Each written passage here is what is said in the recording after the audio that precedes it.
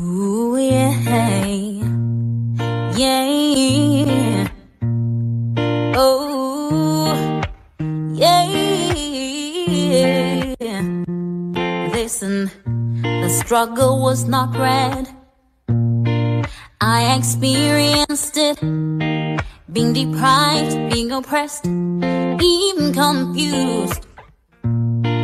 It's enough now, we're taking the power back. We're stronger than before, we're prouder, too strong. The worst is over. From Cape to Cairo, Morocco to Madagascar.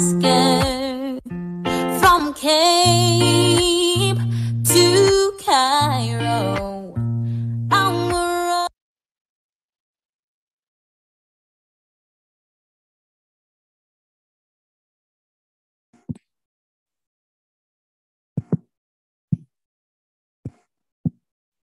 Good evening, ladies and gentlemen.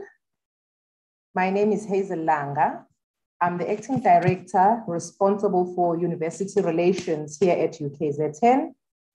I've been given a pleasant task to deliver the welcome address this evening. So it is a great honor and privilege to welcome all the participants this evening. I'd like to start by acknowledging the presence of the following guests: our keynote speaker, Dr. Musibudi Mangena, the former Minister of Science and Technology, author and activist. Siyabamukela baba. Our respondents, Professor Julian Kuni from the University of Arizona, author and activist. Good morning to you, Professor Kuni. Ms. Bula Tambadu, life coach and Ashoka International Board member. Mr. Lawrence Munyahi, social justice activist and cooperative movement leader. I also welcome our facilitator, Ms. Nsako Mkabela from the Johannesburg Theatre. I acknowledge the Biko family. Sibonga kakhulu ngokusivumela ukuthi siqhubeke nale lecture yonke iminyaka. We also have student activists from UMTAPO Students Movement, members of Senate, academics and professional staff, board and patrons of UMTAPO Center, UKZN alumni and students, political, business and religious leaders present, veterans in the struggle for South Africa's freedom, members of the media and distinguished guests. On behalf of the University of KwaZulu-Natal, I extend a very warm welcome to everyone who has managed to join us for the 2021 annual Steve Biko Memorial Lecture. Some of you are joining us via the UKZN YouTube channel. Welcome to you. And others are on this platform, the Zoom webinar. The university and UMTAPO Center have a long-standing relationship of about 15 years now. So we are indeed honored to be associated with the lecture, and we are delighted to be co-hosting it with UMTAPO Center. The 12th of September each year heralds the death anniversary of anti-apartheid activist Ubabu Stephen Bantu Biko. This year was the 44th anniversary of his death. His death at the hands of the South African security police had significant repercussions for not only the Black consciousness movement, but also the country is all the more poorer without the benefits of his ideas and his intellect.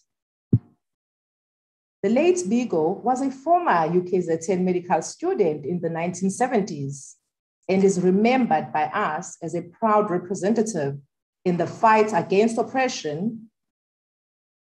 It is here at UKZN that Biko's political activism blossomed. Under the leadership of Steve Biko, Black students decided to form an exclusively Black organization to advance the cause of the oppressed in South Africa. the South African Students' Organization, ISASO, was formed and Biko was elected the first president of the movement. ISASO students also engaged in community development programs and artistic and literary productions, and in so doing, they moved into political defiance against the state. He played a role in fighting for access to science and mathematics education, which were denied to Black students at the time. Today, institutions of higher education in South Africa, just like ours, are graduating many Black students in the fields of science, technology, engineering, and mathematics. So as a society, we are indebted to great leaders like Ubaba Biko for liberating us from the shackles of apartheid. In a way, the Black consciousness movement has its birth at this university. It instigated a social, cultural, and political awakening in the country. There are many brilliant quotes. I heard Bula mentioning some of them earlier, attributed to Steve Biko, and so many still relevant to this day. I'm sure we all have our favorite quotes. The most profound for me is, I quote, "Black consciousness is an attitude of the mind and a way of life, the most positive call to emanate from the Black world for a long time," close quote. It is a concept so revolutionary for its time that I often wonder where we would be as a country were he not so tragically struck down by the apartheid police. The University of KwaZulu-Natal is proud to be associated with the annual Steve Biko Memorial Lecture, and we celebrate his courage and leadership as a political activist. We hold him as an excellent example to our current students. The values of courage and intellect are virtues that UKZN aims to embody through its value system in its students and staff. His intellect and bravery left an indelible mark on the psyche of the country, and we commemorate the legacy of Ubaba Stephen Biko through this lecture series. It is my privilege once again to welcome you to the 2021 Annual Steve Biko Memorial Lecture. I would like to hand over to Ms. Nsagom Kabela, who will now facilitate the proceedings. Ms. Mkabela is a theater writer, producer, and the Youth and Community Development Manager at the Johannesburg Theatre. Ms. Mkabela, the virtual stage is yours, sis. Yabong.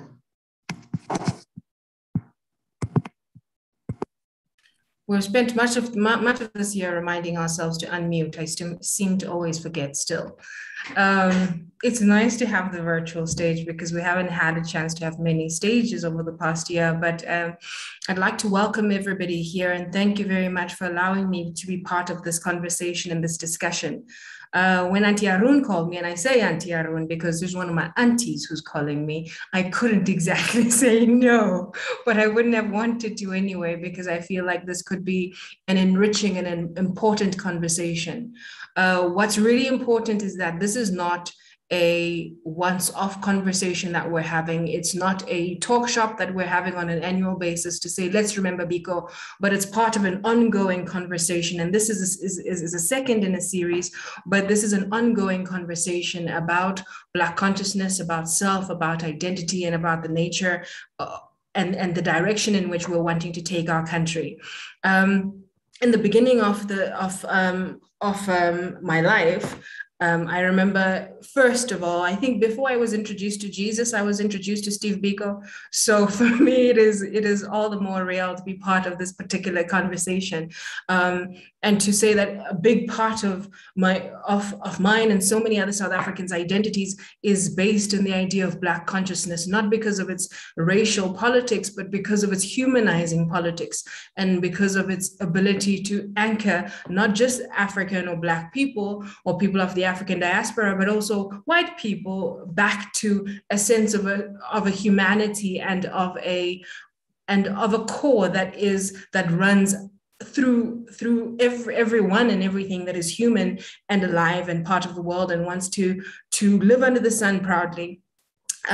So in the beginning of this conversation, I would like to ask Ntate Musibuli Mangena to lead us through some of his reflections and to share the work that he's been working on his book, Can We Fix Ourselves, which has been an interesting idea for me the whole time. I've been thinking to myself, are we broken?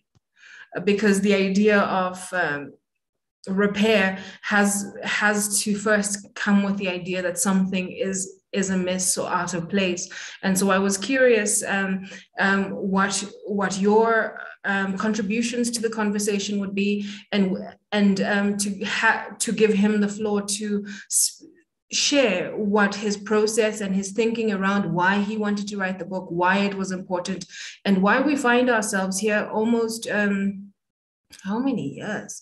We've been in this democracy project for a while, and yet we seem to constantly have to come back to this. And I hear with my peers often saying, do we still need Steve Biko? Is this relevant? Why do we need to talk about Black consciousness?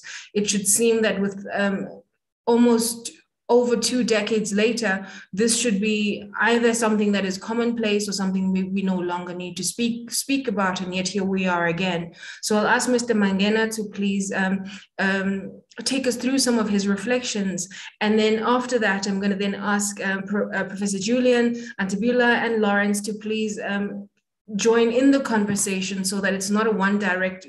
This is not a lecture, but rather a conversation amongst people with a shared view and passion for the world and humanity. And I'm rather glad that it's not in the way that we framed it in South Africa, where you say, well, a particular race of people, as we've embraced race, can only speak about Black consciousness, and that we've opened the floor to say, we as people with a common solidarity choose to identify ourselves in a particular way, and through that way we find our particular strengths. So Ntate Mangena, if I can please mute myself and allow you perhaps 10 minutes to please take us through some of your reflections.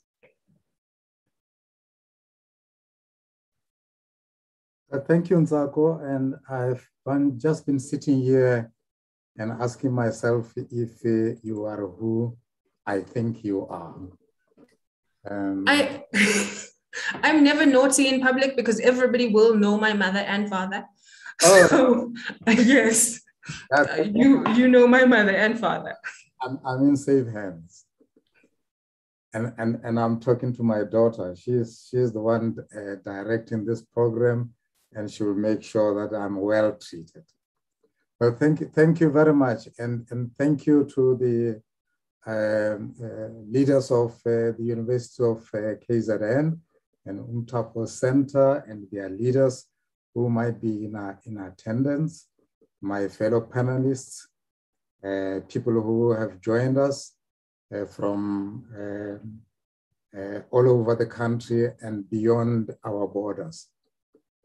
It is an enormous honor for me to participate in this meeting, the Biko lecture, as a speaker on the last day of September, a month during which we remember and reflect on the thought and work of one of the greatest and revered sons of our loins, Steve Bantu Biko.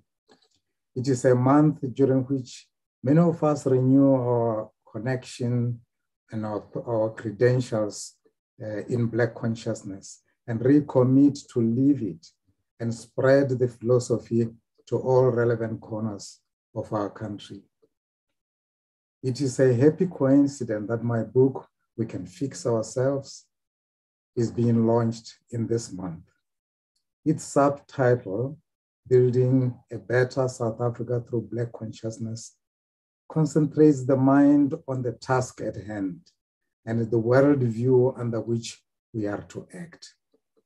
The title of this event, that is the Biko lecture, namely, Time for Azania, Let's Fix Ourselves, got me blushing. Am I too conservative or too cautious? Why is it South Africa, not Azania, as this lecture suggests. This may be a conversation to have another day, and it has something to do with the route that one took to the publication of the book. The truth is that our country is in trouble. We might be sliding inexorably towards bankruptcy and perhaps even towards a failed state in the not too distant future. And because our society was brutalized for centuries, our propensity for violence is never too far from the surface.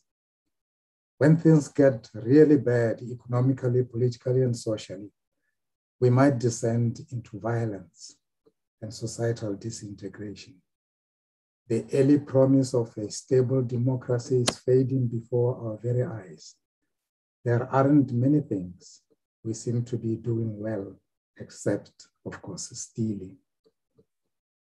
Under our watch, inequality has increased exponentially in our country to the extent that we are and remain the most unequal society on earth.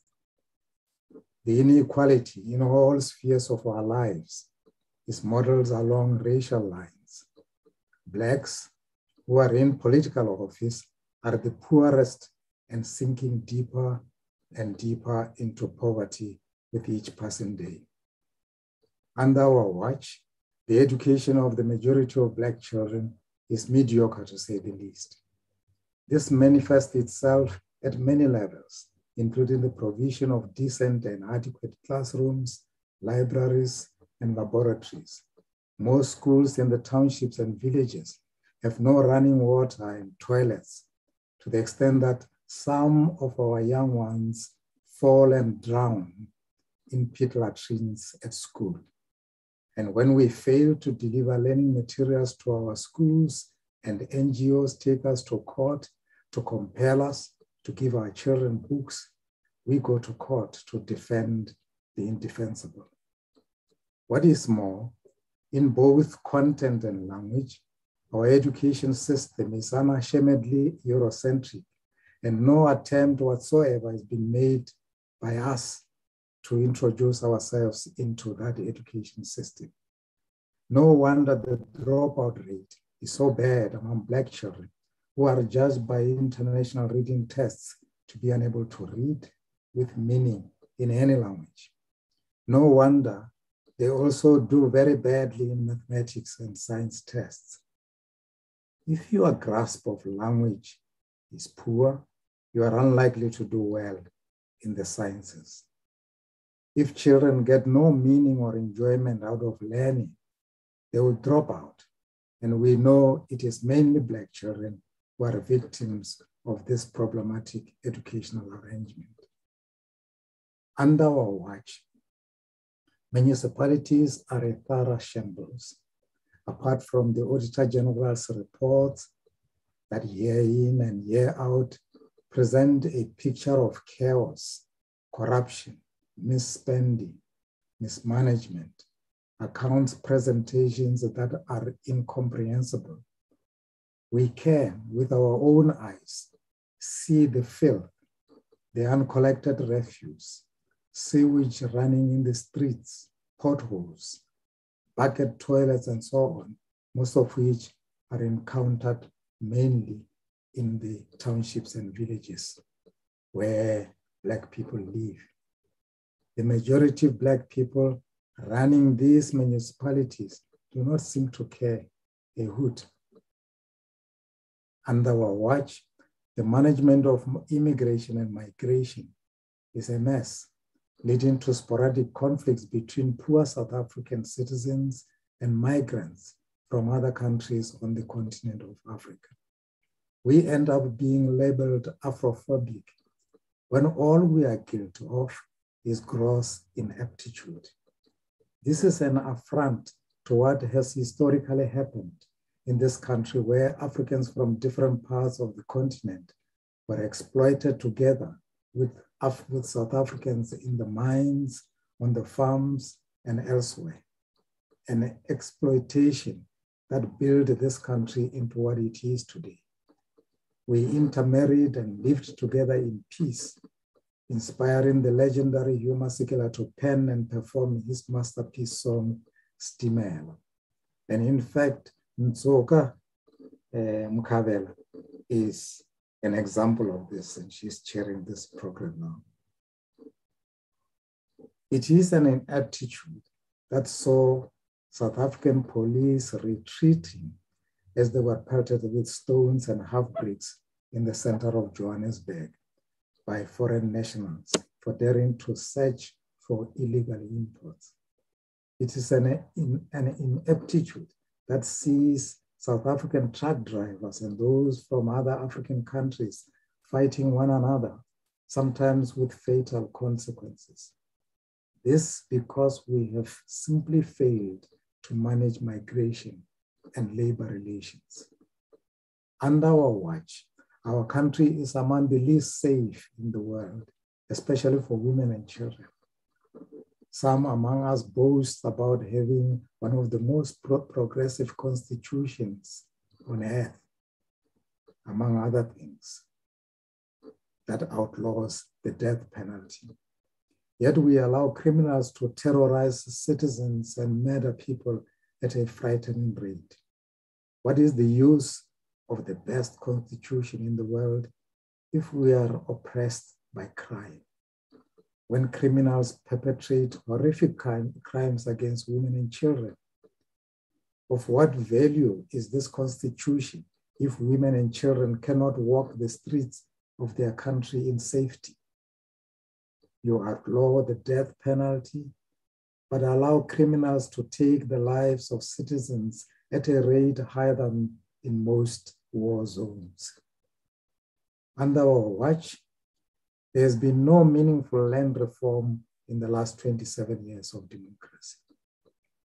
Whites, who constitute just around 9% of the population, still own and control 72% of all arable land in the country. For our population of 16 million people, there is enough land in the country to share among citizens. Instead, you have us, including our leaders, frequently singing about our land that was stolen by colonialists. We could go on and on referencing our anti-Black behavior in the arts, in music, in culture, the plight of our languages, the almost complete neglect of our cuisine.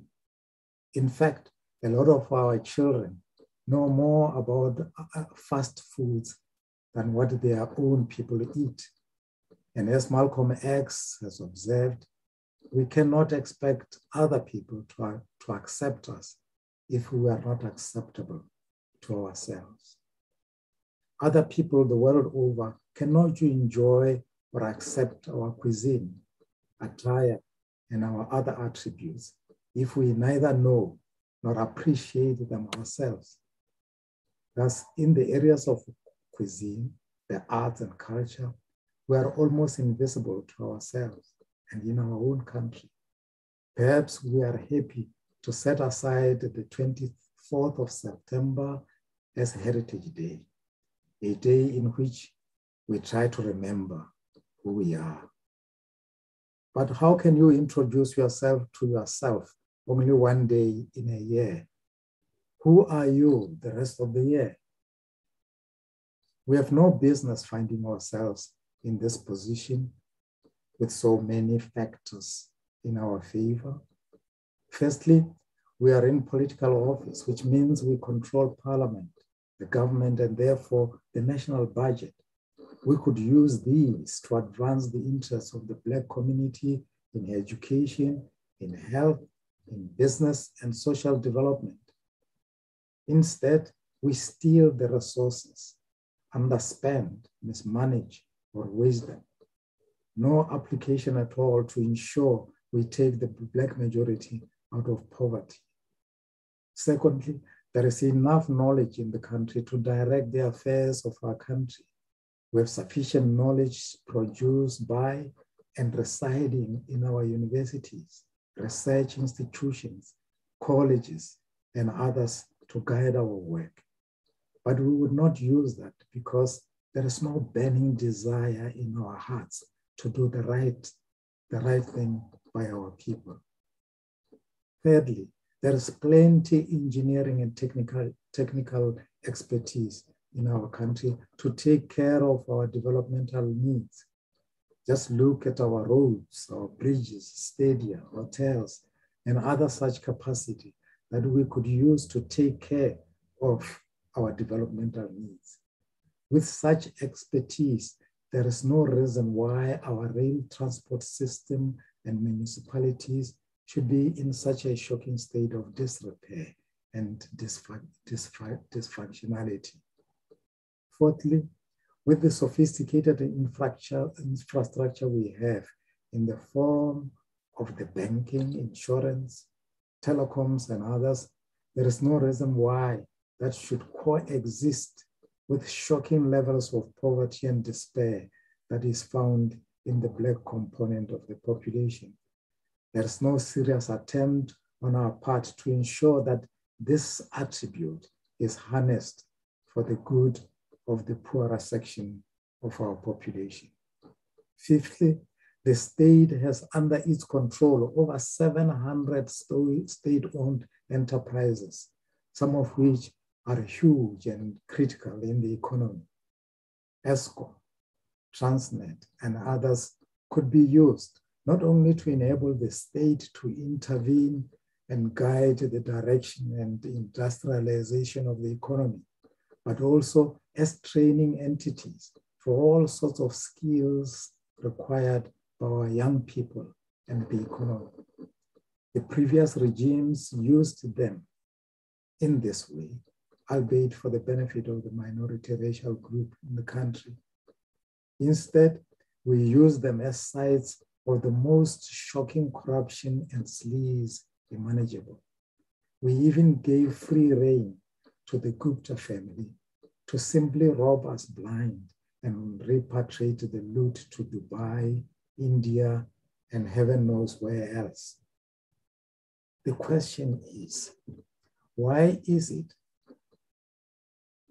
that prevent Blacks, even when they have political office and the resources that go with it, to employ them to advance their own cause and that of their people?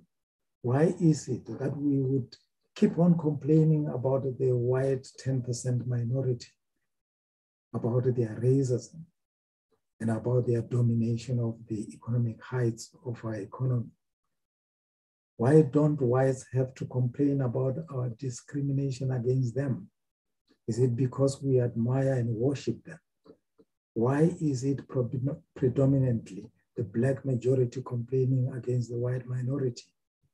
Why can't we work to improve our stake in the economy now that we are in control of the levers of the state? Why can't we build big companies that we can control instead of complaining how we are not represented in the management of the corporate sector in our country?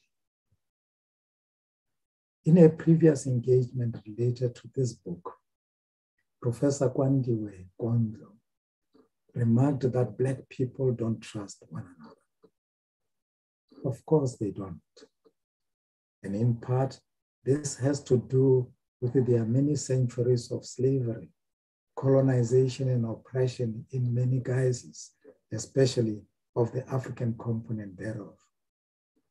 In these many centuries, some Blacks collaborated with foreigners in taking fellow Blacks into slavery.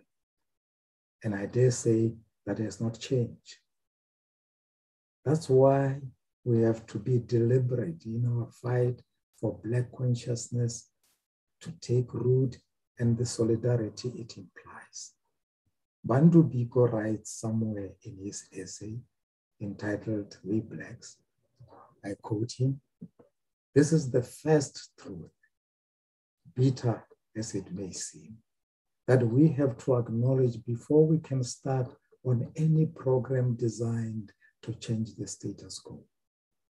It becomes more necessary to see the truth as it is, if you realize that the only vehicle for change are these people who have lost their personality, the first step, therefore, is to make the Black man come to himself, to pump back life into his empty shell, to infuse him with pride and dignity, to remind him of his complicity in the crime of allowing himself to be misused and therefore letting evil reign supreme in the country of his birth. This is what we mean by an inward-looking process. That is the definition of Black consciousness, close quotes.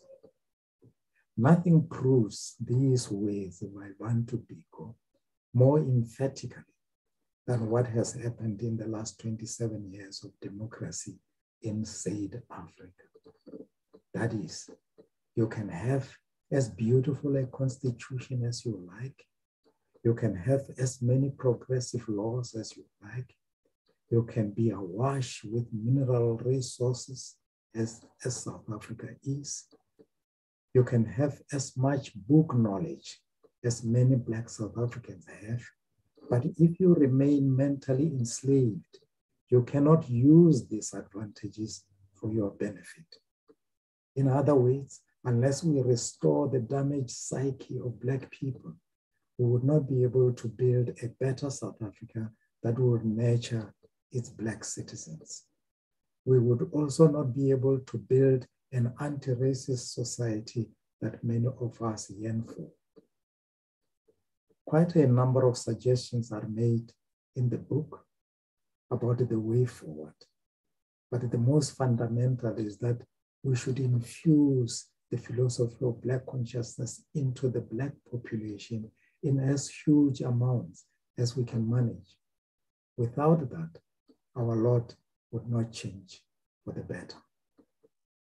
Black consciousness being an attitude of mind and a way of life, it must manifest itself in the manner in which we live, the manner in which we teach our children, what we teach our children, the content of our educational curriculum, the medium of instruction in our schools and institutions of higher learning, what we eat. It must manifest itself in how we dress and how we dance. Our children in early childhood development centers must have rhymes and educational toys they play with in their own languages. Our writers must write these rhymes for them. Our primary school libraries must be stocked with books written in their own languages, just as all education at the foundation phase must be in the home languages of the children.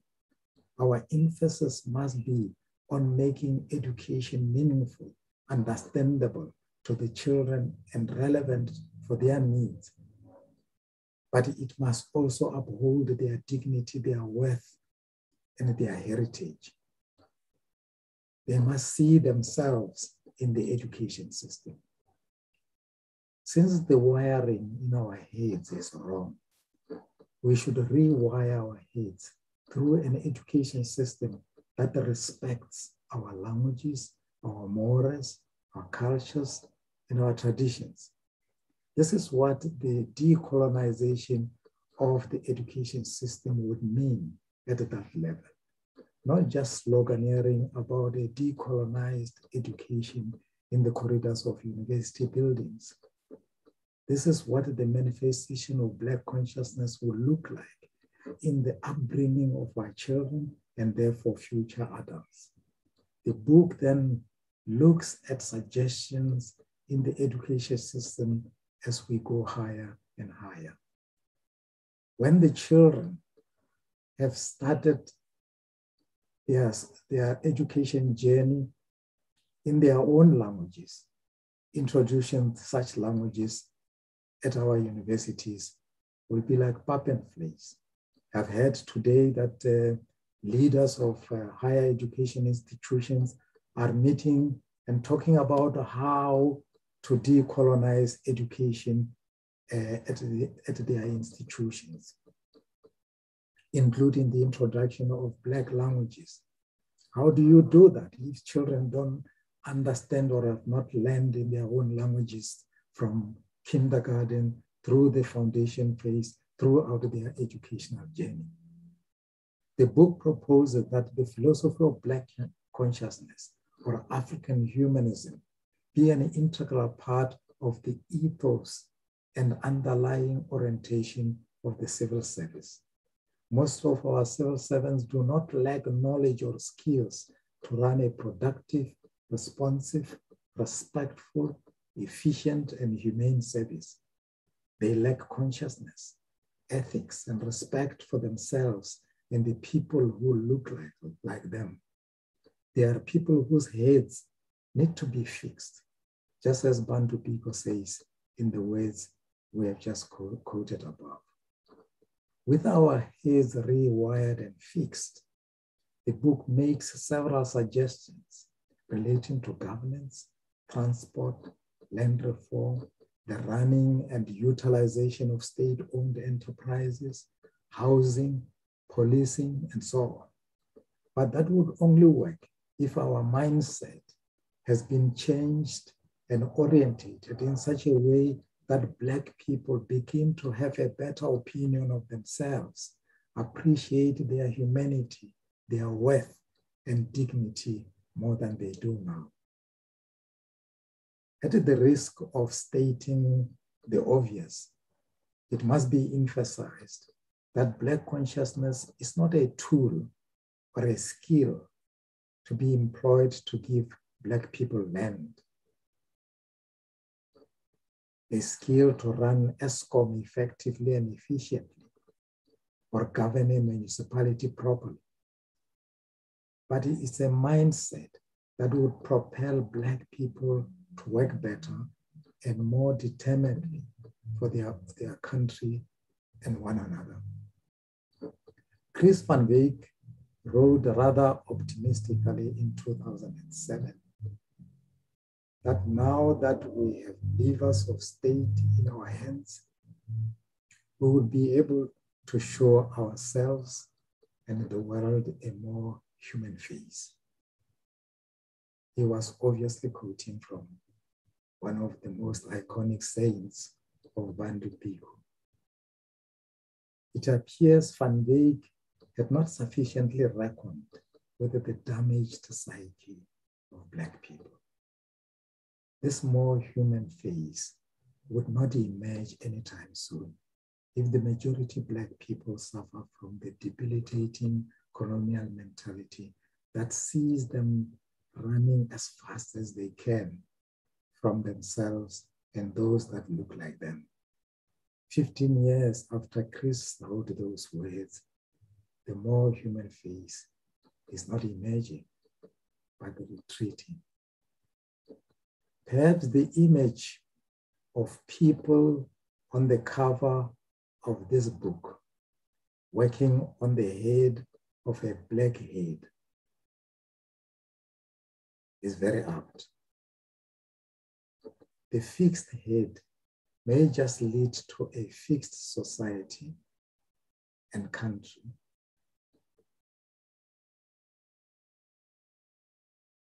And a country which is so fixed will emerge, which we can proudly call Azania. Thank you, Nzako. Baba, thank you so much. I think that was, pardon me, just get myself back. Thank you so much for sharing those words and for taking the time to write the book. I'm finding that a lot of the time, young people are now saying, is Steve Biko still relevant? Is Black consciousness relevant? Because it feels as though every time you look at the covers of the book or the inside covers of the book, you're always finding a year that says 1970 so or 1960 so. And so sometimes because we take the common knowledge is that if the age on a thing is old, then the thing must be old. And so often we say, well, is this really still relevant? So taking the time to write again and to contribute and add to the discourse, I think is really important.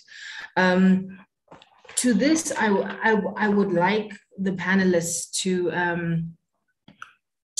to perhaps engage with, but I think with each one engaging, if I may just leave, or if I may start with a question just to probe, as a way to say, perhaps before you go into your own reflections, you can riddle me this. So as Ntate Mangena finished his presentation, he called this country Azania, and not the geographical location that GPS would give you, which is South Africa. And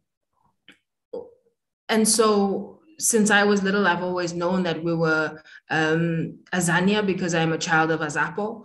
And so that has always been the name of the country for me.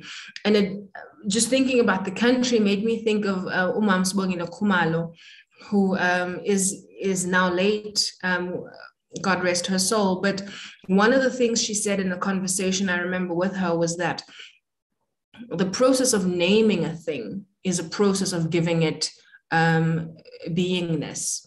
So that if, and I'm not religious, but I do find religious references interesting at times. But if God creates the world by uttering words to say, let there be, and so creation happens.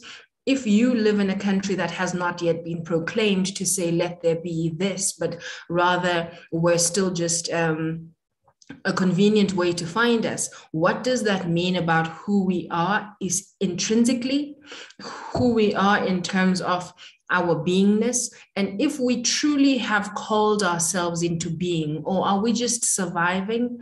Are we just moving forward in a space, in a place, but that we haven't fully come to own ourselves in it and own our right to be in it? And so I'll just, perhaps I can start with you, Professor Julian, or Antibula, let me start with you. Let me be slightly sexist on this one, and go ladies first. But if I were to then ask you and say, what does it mean to you to be speaking about the damage, about the regression, about the state of a place that has no name? What does that actually mean? Is there a way to find form and to create yourself in the absence of a language about who and what you are, not only to yourself, but to you, but also to the world? Thank you, Nsako. So it's interesting that you say that.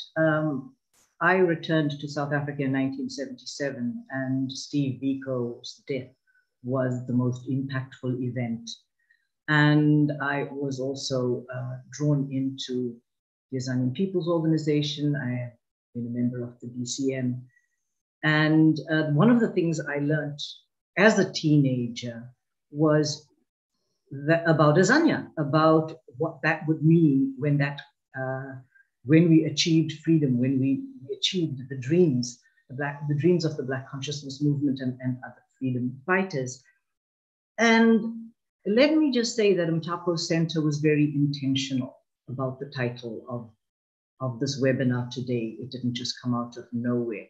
We were talking, the task team, Arun and Dina, and we were talking about what have we been robbed of for 27 years for not having had one name, one country name to unite us. What did that mean? How much loss has that meant for us? So I took that particular question on very, very seriously. And I want to thank Comrade Mangena, to thank him very much, because this book is so well timed. It is so important. I'm not just saying that because I'm on this webinar. It has so many solutions. But that's the third thing I wanted to say. I wanted to say that to the people, many people attending this webinar. This is not just a historical backward glance. This is a solutions-driven book and you need to know that, but I will get to that. Let me, Nsako, first say what I want to say. So I did some work on, if Google is to be trusted, I did some work on the meaning of Azania, and there's a Zulu meaning, which is, there are two different definitions. One is heard by God. The other is God is listening. The ancient Greek describes Azania as simply the eastern area of Africa from Kenya to Tanzania. So it's just a tropical area, so it's geographical in that way. But in this book, on page 204, I want to read. Black consciousness in the era of democracy should shift gears, moving from a diagnostic tool of the Black condition and its attendant call to war against the white minority tyranny to a positive force for a radical mindset change. It must propel us to move with haste towards the realization of a caring, more equal and shining society we can all be proud of. It must be the instrument we use to rewire our heads in such a way that we are enabled to take full advantage of the political power we have, our mineral wealth, our rich and varied soil and climatic conditions, the energy and the genius of our people, to build a society where the color of your skin and area of origin would not be a point of reference. As Biko put it would be an Azania where there shall be no black and white people, but just people. So in quoting from that page, I'm wanting people who have not yet read the book, not yet bought the book, and who might dare to think that it is historic and maybe not looking to the future sufficiently. I assure you that it is. The other point that Comrade Mangena makes, and this is in reference to Azania as well, all successful nations in the world have an individual character and identity that manifests in their language, cultural expression, attire, and cuisine, among other things. We don't have any of these. We are as amorphous and shapeless as an amoeba. By the way, your writing and your turn of phrase sometimes reminds me of a lot of people in the older generation. Straight up, it's straight up, and it causes us to do something about it, to get up and do something about it. So you say here, maybe that is why we are so messed up. We don't know who we really are. Maybe that is why we don't seem to do anything properly in a coherent and cohesive manner. We can't teach our children at every level of their education journey. We can't heal one another in hospitals and clinics. We do horrible, cruel, and indescribable things to women and children. We don't seem to have perfected anything in the last 27 years except corruption. That's really tough. That's really hard and harsh. But it's important, because one of the first steps towards healing is to not be in denial. And that's one thing nobody can ever accuse Dr. Mangena of in this book. We are not in denial. He's not in denial. He states every single problem that this country is encountering. I mean, he covers in chapters in great detail and in a very colloquial and easy to read and inviting way. So the point I want to make about, I want to take some license here and borrow from what is a cultural phenomenon. I don't know if any of you have heard of the 27 Club. Well, what the 27 Club is it's highlighting the musicians, the artists, the actors, and athletes who died at the age of 27, with many of their deaths linked to high-risk lifestyles. And so I want to stop my first input on that. It's 27 years. It's time for the high-risk lifestyle that has led us to this point in this country to die. And maybe this book is heralding a time where we can at least take some steps toward becoming the Azania that we want and have wanted for so long. Thank you, Nsako, and thank you, Comrade Magena. Thank you so much, Auntie. That's really interesting what you're saying about the 27 Club. I hadn't thought about it that way. So I suppose this is a do or die moment for us. We keep coming to these moments where it's a do or die and we kind of scamper on but don't find new life. And I suppose now this is a moment to say, what are we going to do going forward? Professor Julian, if I can direct the feedback to you now, and just taking just from Professor Mangena's contribution, a lot of it seemed, yes, directed at the spirit and the nature of the people, but in terms of how it would get done was very institutionalized and very structured within given state entities like the Department of Education, the Department of Health, and such and such. And I just wanted to ask you about how South Africa's absolute romanticization of this idea of the political party and political entities in place of political movements in order to either address social issues or be able to actually articulate what is needed and where it is we want to go. Right now we're in the election phase, and everybody's kind of listening to say, what are the politicians going to offer us?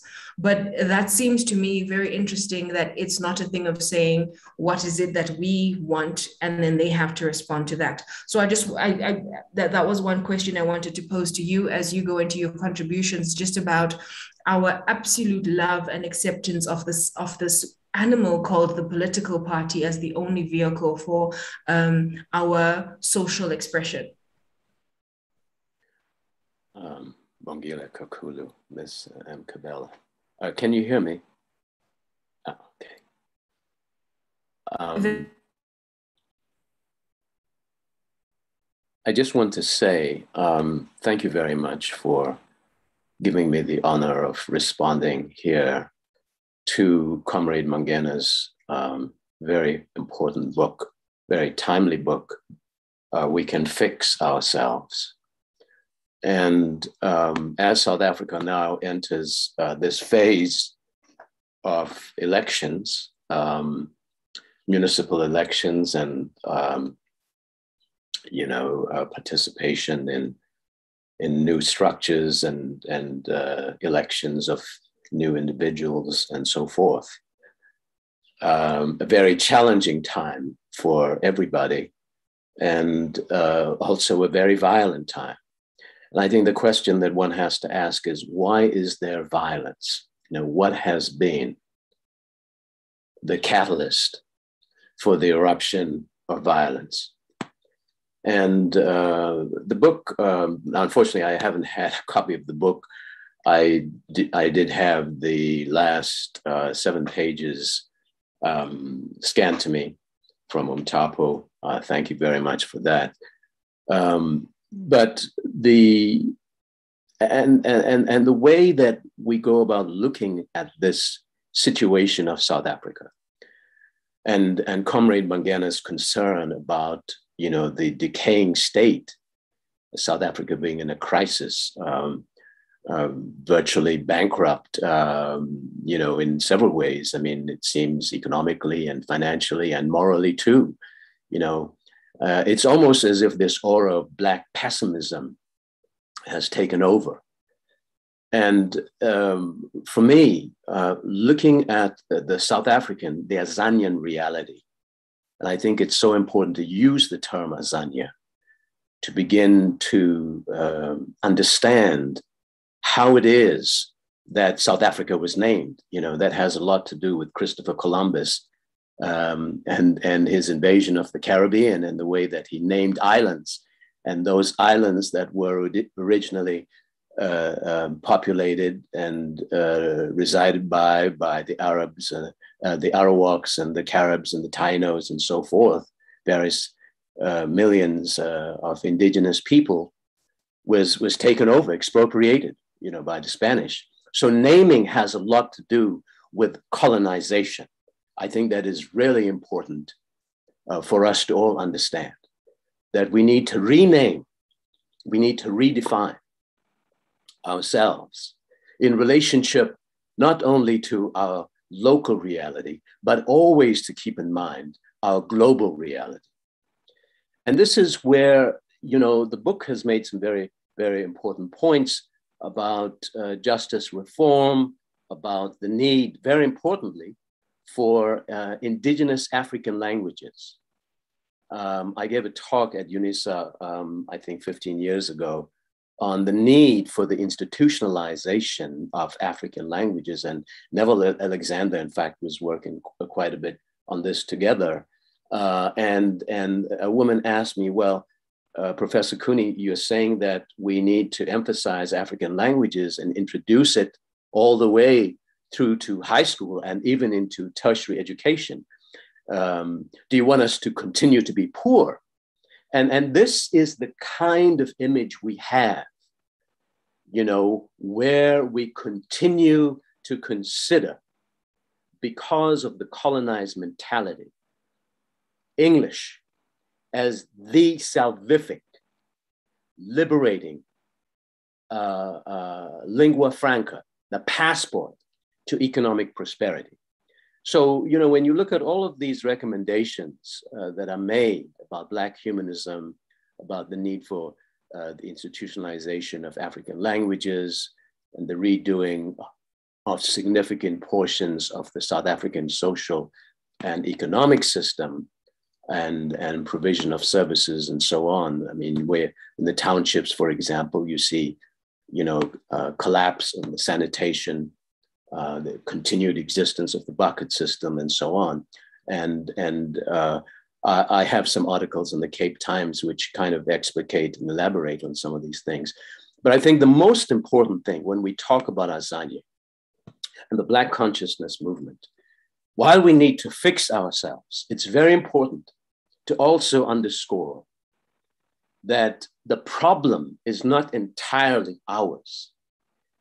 In the United States, in the Black world that has been victimized and mesmerized and virtually destroyed, by slavery and capitalism, slavery, colonization, and capitalism.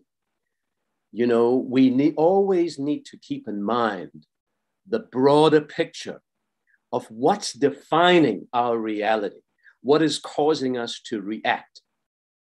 And so the major problem that I see in the litany of social ills, of deprivation, of impoverishment, of lack of healthcare, of lack of effective social services delivery, of the underfunded schools that don't have adequate running water, toilets, sanitation, decent roofs and windows, in the villages, in the rural parts of the Eastern Cape, in Pokang, and in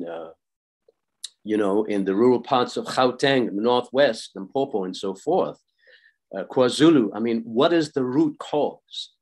So very importantly, the entrenched nature of the capitalist system in South Africa has to be the most important question that we all need to raise candidly, because we are all participating, we are bathing in this global capitalist system, regardless of where we are.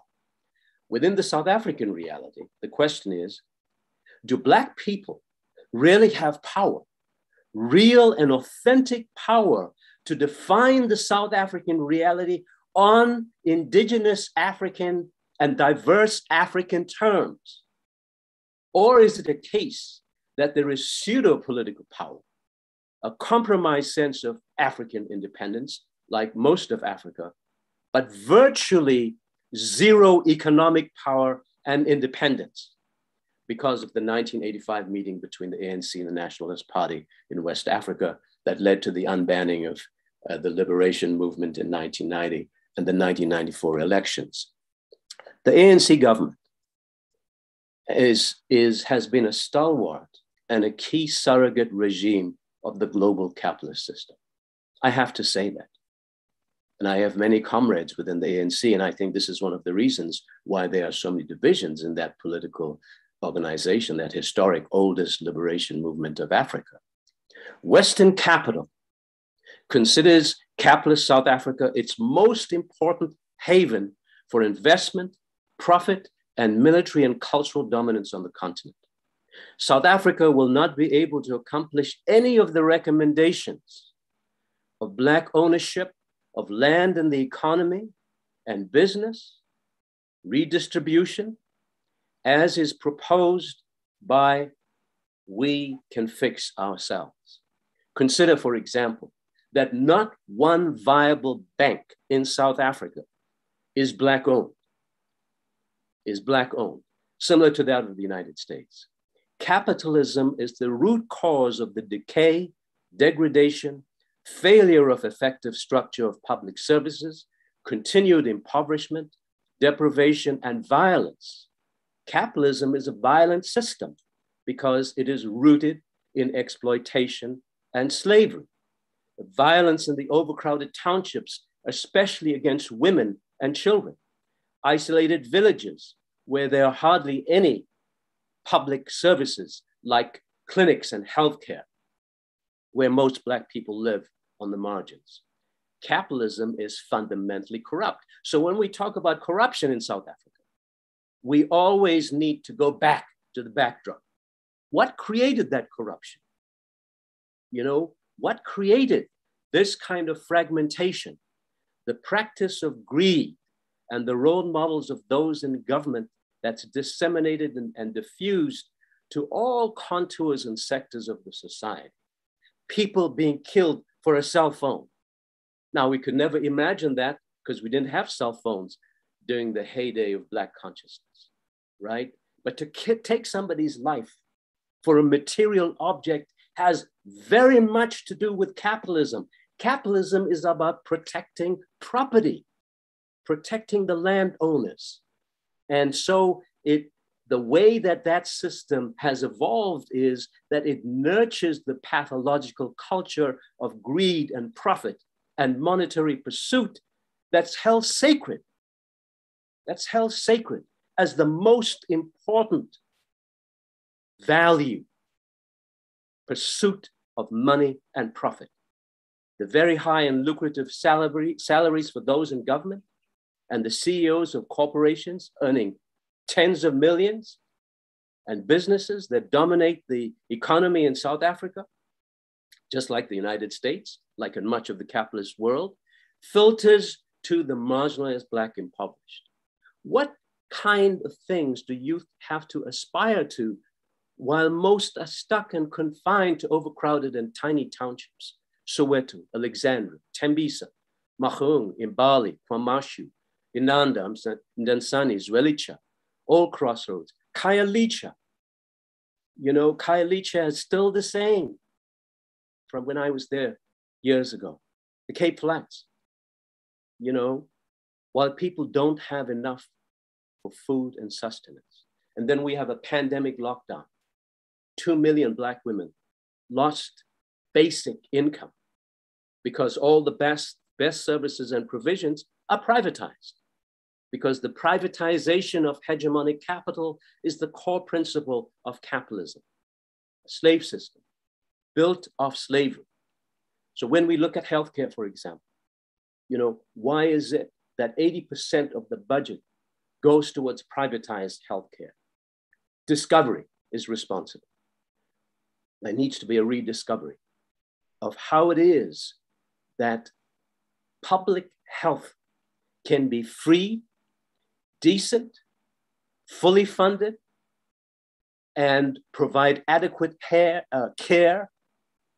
and maintenance and treatment and diagnostic testing, fully funded hospitals, training of nurses with decent salaries and doctors, so that everybody can become a part of the public sphere, not pride themselves towards being part of the privatized system, where the 10% elite in South Africa benefits.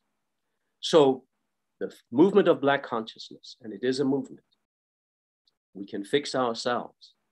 South Africa too prides itself in being part of the so-called West and pays perfunctory lip service to being an essential African country that serves the needs of the African continent, particularly the working classes, trade unions, women, women's organizations, men, children, and youth, those living in the rural parts of the country and the continent, who are obscured from the reality, who don't have access to much of what urban dwellers may have, who still aspire towards things which are European and Eurocentric and Western. South Africa must return to Mama Africa, I wrote some years ago. Culturally, economically, working class oriented, most importantly, socially, and very importantly, educational. I see that as one of the most important things in We Can Fix Ourselves. Children need to be taught in indigenous African languages. Those languages need to be disseminated at all levels, all the way into high school, into the civil service, into the public sector. Everybody needs to learn different African languages. Most people may speak 3 or 4 or 5 African languages in South Africa, as in the rest of Africa. They need to be institutionalized, funding to provide children with books in their mother tongue. And so that true African humanism and economic and land justice, redistributive and indigenous African socialism in all of its diversity, indigenous African socialism in all of its diversity, in essence, Black consciousness, in essence, socialism with Azanian characteristics that Steve Biko taught and lived, a way of life, as he called it, a way of being that is rooted in sharing and caring rather than in cultures from hamburger backgrounds as part of a dog-eat-dog colonial capitalist system, is what Steve Biko said.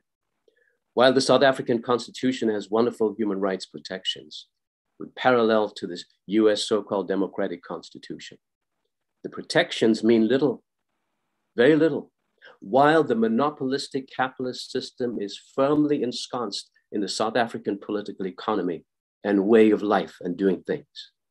Biko echoed that there will be no race classifications in a liberated Azania, South Africa, because we all belong to one human race. In the quote from Sobukwe, we can fix ourselves. No protection or privileges for minority groupings, no minority and no majority groupings, just Azanian people. Such a raceless society is impossible under capitalism, a system founded and built of the chattel enslavement and genocide of Africans and indigenous Indians in the Western Hemisphere, and the coerced, forced, free, and confiscated labor of people of color from Asia and the Pacific. Read more about this in Chinwesa's The West and the Rest of Us, White Predators, Black Slavers, and the African Elite, a true Black consciousness book from 1974. Finally, the global picture of racist repression and capitalist exploitation reminds us that South African suffering, particularly of that of the Black working class, women, men, and children, youth, the unemployed and destitute, the illiterate and isolated village elders and folk, is certainly not isolated. Black suffering is indeed genocide, but the South African, Azanian, impoverished are certainly not alone. In reality, 80% of the world's people are in the same boat, as Azanian people, as South African people are. The repressed masses of the indigenous people in the Western Hemisphere, 700 million in this hemisphere, the people of Latin America and the Caribbean, the people of Asia and the Pacific, where 60% of the world lives, most in a very impoverished and marginalized conditions because of capitalism and racism.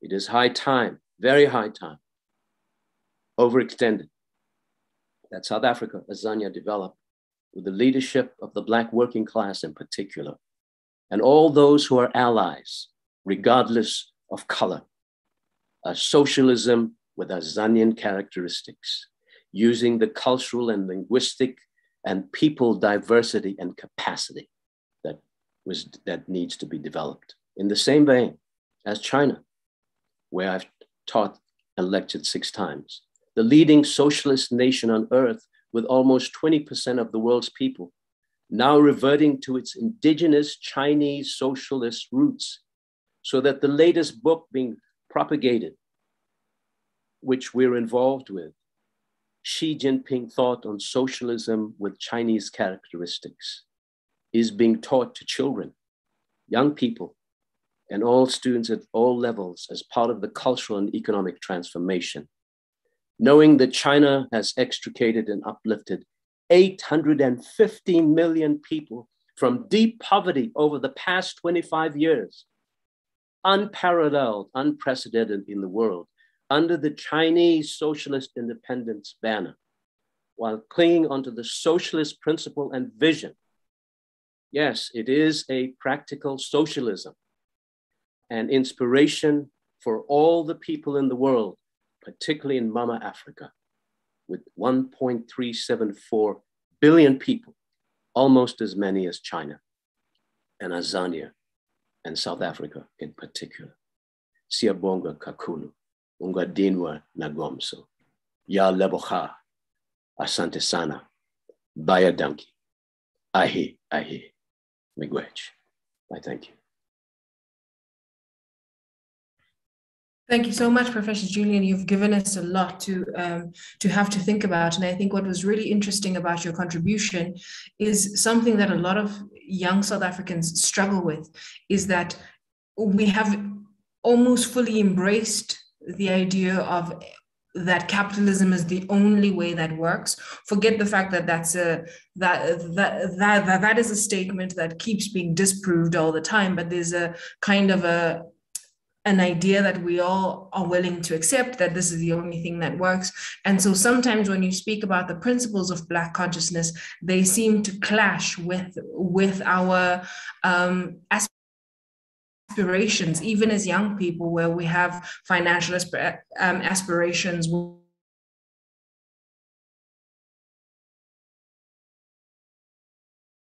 where you feel as though in order for your life to I think what's important up is that Black consciousness is more than just a race politics, is more than in a pleasant manner, but really something that requires a shift in so many things, in the very logic that we have about the world, about ourselves, and about how we interact.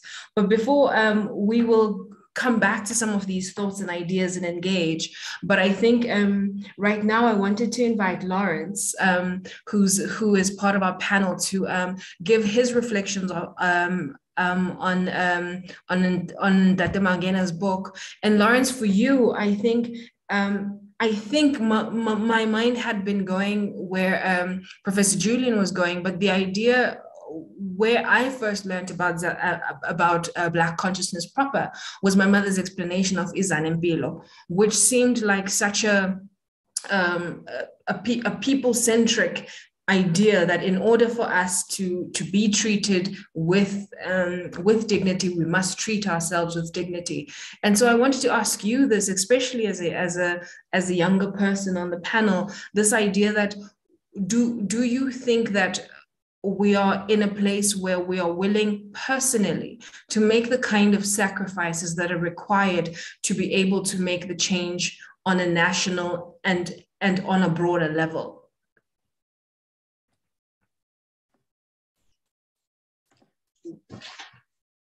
Thanks so much,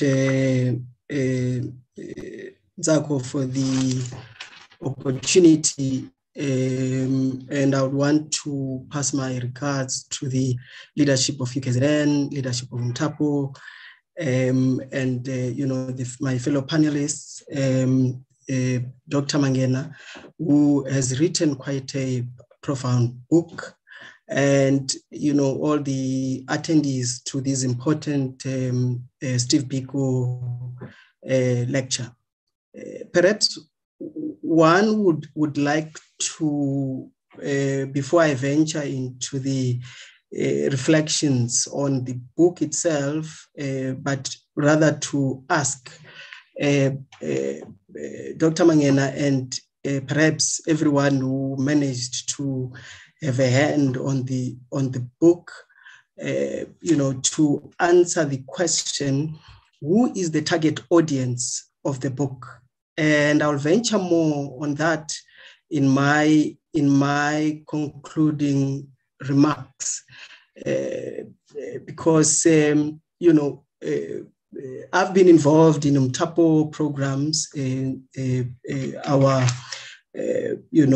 moderator Nzako for more than 10 years, both in the Peace Africa Youth Center, but also working directly with the office in Durban.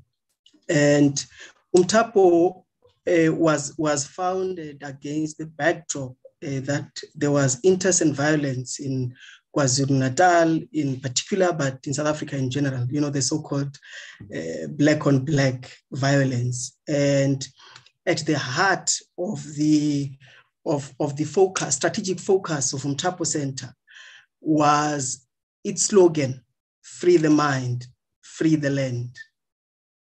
Very profound, because unless we are able to free ourselves from the mental slavery, from our mental borders, we will not perhaps be able to, free the land. And we know that, for instance, that the land is everything.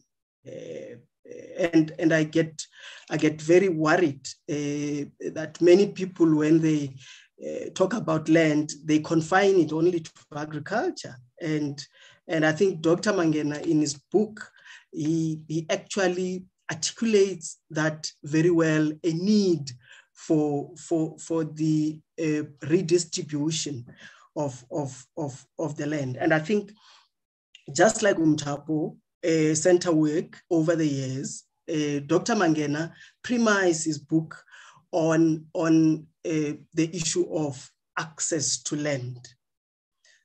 But what we need to also understand is that even some within the Congress movement, if one may cite just one individual, the former General Secretary of the South African Communist Party, Chris Hani, who has called for the returning of the land to its rightful owners. And I think Dr. Mangena in his book make a reference that the former Chief Justice Moseneke actually highlights that expropriation without compensation is possible within the confines of the Constitution. And this is against the backdrop that there is a process happening in the country. And I think he argues in his book that it will not happen. Which is quite interesting, which is quite intriguing, because if that is something to go by, it therefore means that the current structure of the Constitution provides for expropriation of land without compensation. So in essence, Nzako, the work, I think, broadly of Umtapo was around building an anti-racist society through peace, human rights, and anti-racism education. And that, in the main, focused on young people, because unless we build critical consciousness, we'll not be able to achieve the ultimate goal. And I think the book by Dr. Mangena covers quite a diverse area in our society. And I think education, how we educate our children, I think that is chapter 2, it's another critical component of his book. And it explores the limitations around the use of the medium of instruction in South Africa for learning and teaching for both the old and the young. And we are therefore saying that it is structured in such a way that it does not promote education for innovation. It does not promote education for skills development, because it actually focuses its attention basically,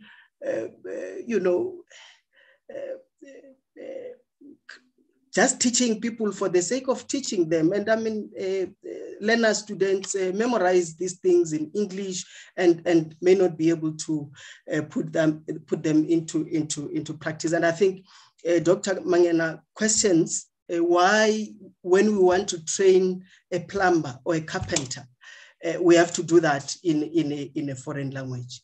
Now, to give a practical example, we were part of the National Skills Conference on the 28th and 29th of September 2021, just a few days back in Johannesburg.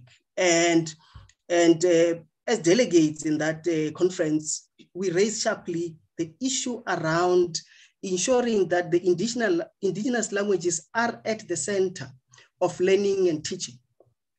Now, the same was the issue of land, which was brought up quite strongly to say, how do you then talk about skills development in the green economy, for example, without necessarily locating it within the land question in the country? And it came out very strongly. But you see, the limitations are that, there is dissonance in our, in our policy making, because government departments and entities, SOEs, as Dr. Mangena was referring in his book, and the role that they can be able to play in skills development and so forth. We're not there. The National Treasury, which in my own view, it's a government within a government, because the National Treasury can actually propose a policy position which may not be that of even the ruling, the governing party and so forth. So, entities like the Department of Communication and Digital Services, the Department of Minerals and Energy, all the departments that are relevant in actually enabling that skills development takes place in a much more coherent and coordinated way, we're not there. So we plan as if these other departments do not exist, or we have full control over these other entities and government departments. And I think that's where I think the biggest challenge in terms of policy formulation is. Now, at a grassroots level, UMTAPO, since inception, has made a huge impact and influence on the type of leadership that this country needs. And this was achieved through a dedicated training on peace, human rights, and anti-racism. Dr. Mangena, in his book, make reference to the work done by the Black Consciousness Movement stalwarts, Hlakura Chidi, Monelo Bongo, Pandelani Forobodwe, Peter Jones, through the Isibaya Development Trust in the OR Tambo District Municipality in the Eastern Cape. But the ongoing concern of UMTAPO is now the going concern of UMTAPO is now threatened because of challenges like access to resources, because we know that with the advent of the COVID-19, many countries have actually scaled down in terms of support. And we're therefore saying, I think the question that Dr. Mangena might also need to reflect on is, what therefore becomes the influence on our policy position by imperialists and institutions such as the International Monetary Fund, as well as the rating agencies and so on. And I think just in conclusion, I was going to talk about other work that is being done elsewhere, but in conclusion is that the most important question, who is the target audience, which I was posed when in my opening remarks, which Dr. Mangena poses in his book, it articulates very well the challenges and solutions. And therefore, most of the solutions are placed squarely on decision makers, right? And where are they and how can we be able to reach them in the context of the platform to influence policy?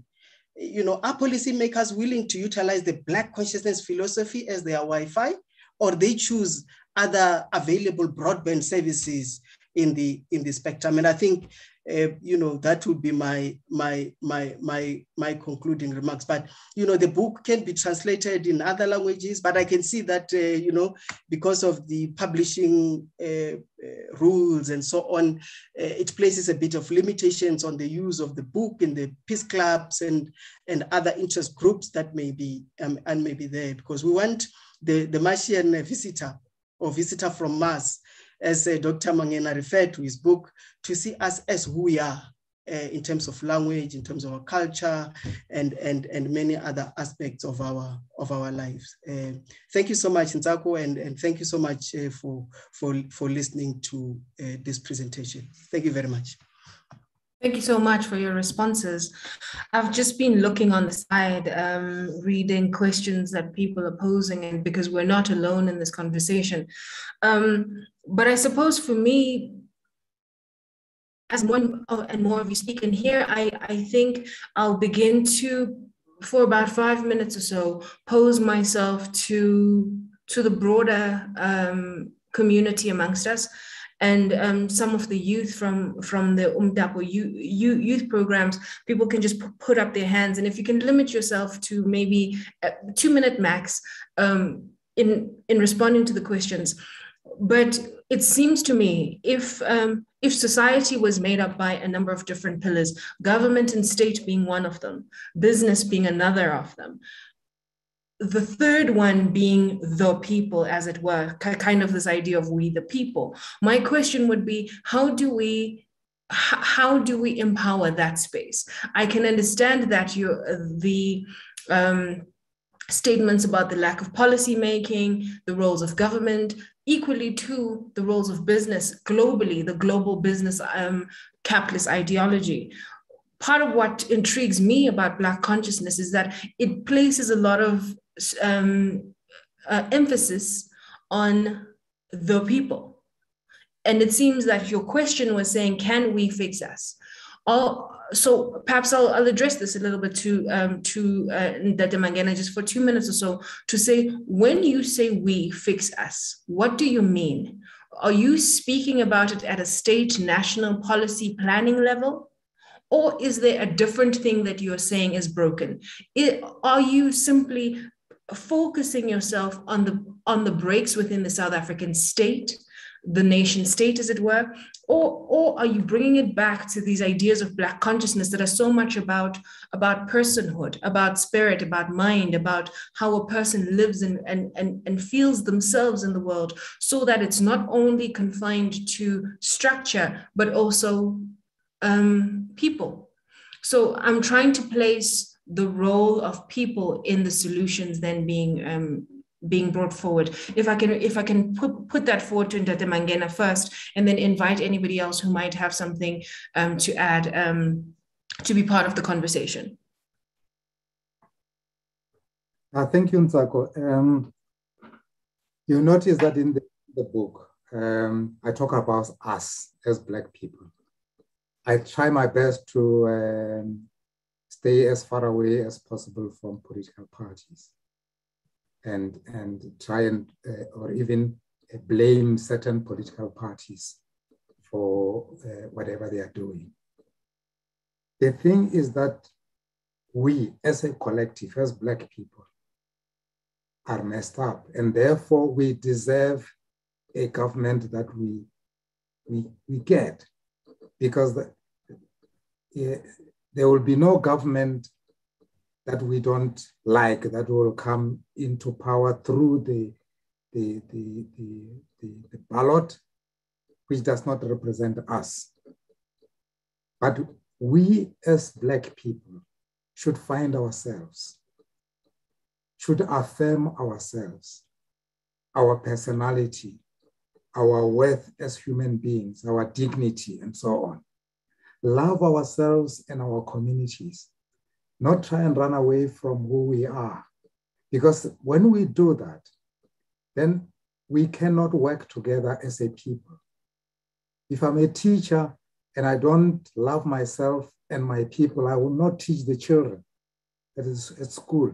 I'm just going there to collect my check. And if I'm a doctor or a nurse, I'll do the same. And if I'm a government minister, I do the same.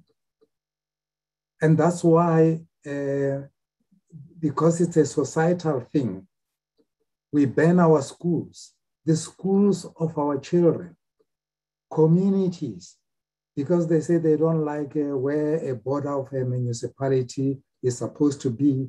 They ban all their schools. What is that? And when we toy for this or the other thing, we take our children and put them in front, take them out of school, when we should be keeping our children out of harm's way. We put them in harm's way. The villages and the townships where we stay, we can organize ourselves in such a way that it is not so. So I'm talking about us as a collective, as Black people. And I'm saying that if we have Black consciousness as this intangible Wi-Fi that will enable us to do things, all the other things that we are talking about, policing, security, the way we manage migration and immigration, the way we teach our children, whether or not we give our people land or not. And we are not doing that because, in my view, we do not, in our heart of hearts, believe that Black people must be given land everywhere in the urban and the rural areas. And if we had, why aren't we giving them land? For 27 years, it is now we are having this endless discussions in Parliament about whether or not Black people should be given land. Why? So that's where I am, and I'm saying it is. I'm addressing myself to all of us as Black people. You know, I was driving down to Nelspruit over the weekend, so I had a chance to see deep into South Africa, and you see the fact that the worst township in Johannesburg sometimes does not even touch the desolation, isolation that is felt by some people in the most rural communities in the country. How do we present what we're talking about? I think it was Lawrence who asked who's our target market and who are we talking to? So my question would be, I mean, firstly, someone would pull an irony on the fact that the lingua franca of this conversation has been thus, but equally too, the tone and the tone and the pitching of the conversation has been, and I understand that we have a very select audience of people, but is there a way of being able to present this in a manner that somebody who's in a SASSA queue, that is in that queue all day long waiting for 370 rands, that when you speak, they will hear you and hear the sense of what you're saying? Because I think sometimes the thing with Black consciousness, I think somebody in the comments was saying, how do we push this idea when even Black people are not interested in Black consciousness because of what they may, from a financial, from a social point of view, stand to lose if in fact you create a more equal society? So I think maybe, Lawrence, you didn't answer who we were talking to. And I think maybe not just in terms of the book, but in terms of the broader politics, who are we talking to? Are you talking to me? I pulled Lawrence on to answer his own question.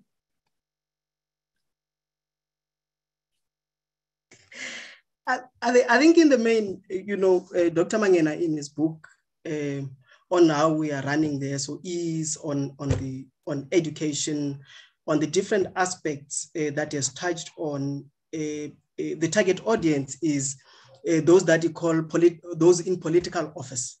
And I think from where I sit, I'm saying we can do our work as activists, but there are those in political office, as he calls them, that still needs to be touched. And they believe in their own conferences and their own spaces of engagement. And in fact, I don't know how many could even grab the book. We can fix ourselves and just to read it. I think that's the most. I think that's where I was going with my question, because there's quite good policy proposals in the book. But are they going to fall on fertile ground or on deaf ears? I think that's the biggest question. Thanks so much, Nzako. Thank you. Auntie Beulah, somebody was saying about a Black consciousness, if even Black people are not willing to take this on. I want to come back to a politics of race that has permeated the past 27 years in South Africa, where in fact, even in the examples we're all giving, in our minds, we've got a very specific race of people that we're talking about when we're talking about all of these failures that are happening, so that it becomes the Black African Bantu person who is what we're talking about.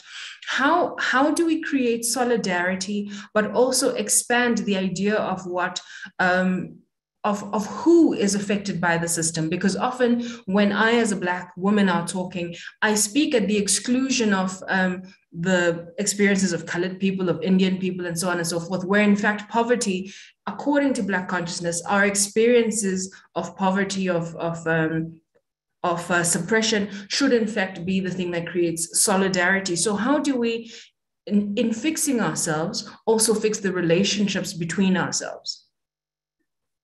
All right. So, and thank you, Lawrence, for all of your questions around who is this targeted at. The point of this book is that anybody can pick it up.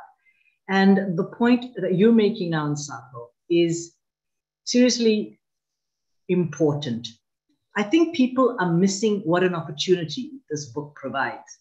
All of us to pick up and solutions, and solutioneer is a new word people are using. So what I would do, I have looked at, I mean, it's health, it's education, it's arts and culture, there's all of that. And there are people in Nishi and in Kululeko, you're asking, yes, but what's the solution? So we've got to stop looking to government. Yes, they exist and they are doing something, right? There are other people who are also social entrepreneurs, NGOs. It's not like there's nothing happening. There's a lot of good things happening in this country. But what's missing maybe is the education that we needed around white privilege, around anti-racist education, which Dr. Mangena invites universities to take a lead in. UKZN.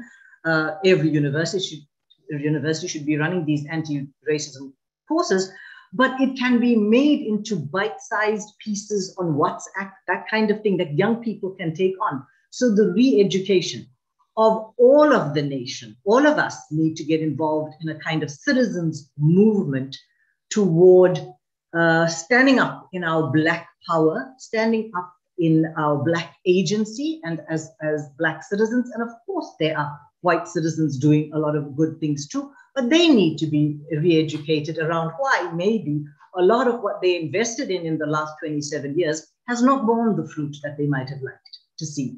And why we're here in this position right now is because of the things that have been missing, the things that are on the front cover of this book, the tinkering in the mind that we need to do. We've got to start doing that work now, all of us. It doesn't matter whether we're paid or not paid. It doesn't matter whether it's part-time, whether it's volunteer. We're going to lose this country. We're in dire straits. We're practically bankrupt. Every bit of those points are made. And I agree with the people. It's no longer time to keep talking about what those problems are. They're very well handled in the book. And there are a number of solutions. Whatever you think as a person, get up.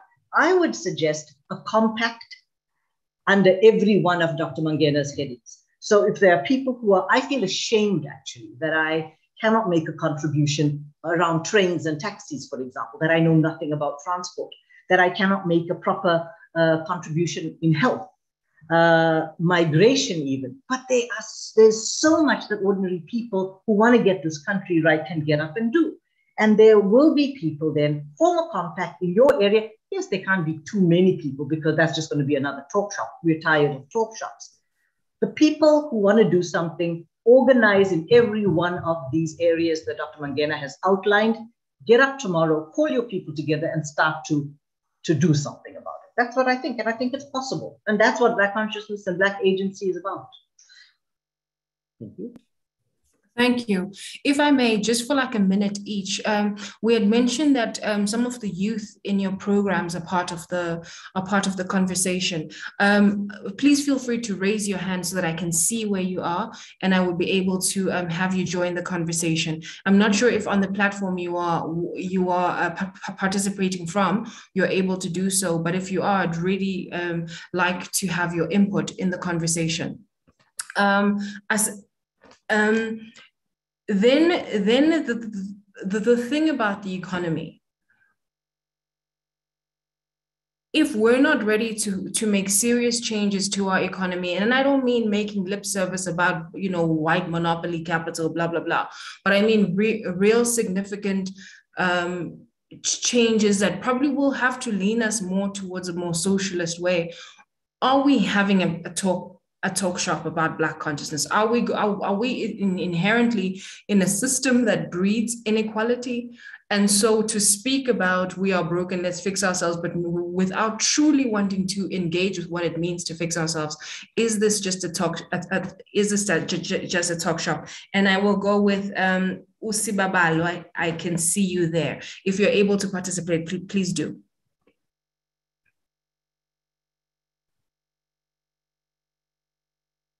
Sibabalo, are you able to? There we go. Welcome. Hello. Hi, can you hear me? Mm-hmm. Thank you. Thank you to the panelists, thank you to the respondents, and thank you to Dr. Mangena. Thank you to Umtapo also for such a honorable opportunity to have us speak as the youth of Umtapo.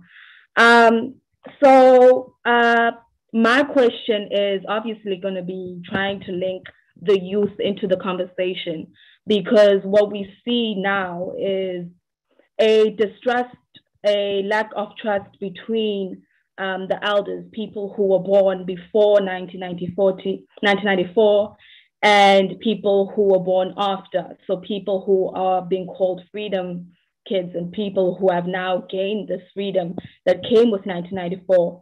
But what we're seeing is that there's a lack of trust on each of the age groups. There's a gap where we see that the youth does not believe that their elders or the leaders have the capacity to lead in a world that is now free from oppression that was once politically owned by white people. And we also see on the other side, elders and leaders who do not trust the youth to actually have the common sense or the knowledge or the experience to lead the new South Africa, the new dawn after 1994. So how are we going to be using Black consciousness to bridge that gap, to allow for both South African, for both groups, for both the youth and people that have the wisdom, who've been through who've been through the struggle of what it means to be a Black person. But now we have us who actually have trying to disseminate and trying to decolonize what it means to be a youth.